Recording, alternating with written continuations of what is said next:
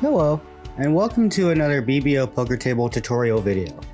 Today we're going to be going over how to install the crossbar that comes with your ShuffleTech shuffler to make sure that it sits flush with your table. Our builders will have already installed the mounting kit for you, so all you'll have to do is put the crossbar in place and adjust to set your shuffler flush to the table. So let's get started.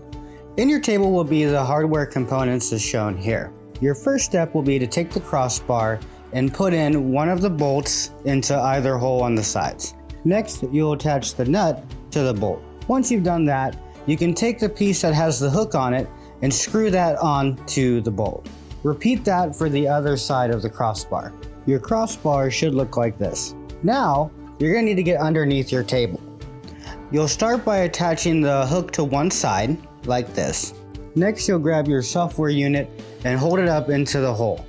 Grab the other hook from the beam and attach it to the other hook underneath your table. Hold your shuffler in place and tighten the hooks as shown here to bring your crossbar up to tighten the hold of the shuffler to the table.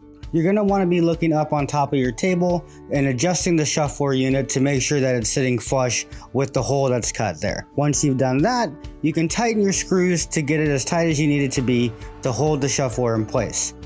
Once you've done that, you're done and you're ready to play. Thank you again for your purchase of BBO poker tables. I hope you enjoy your game nights with your family and friends. And don't forget, you can always tag us on Facebook and Instagram and show us your game nights. Thanks everyone. Have a great day.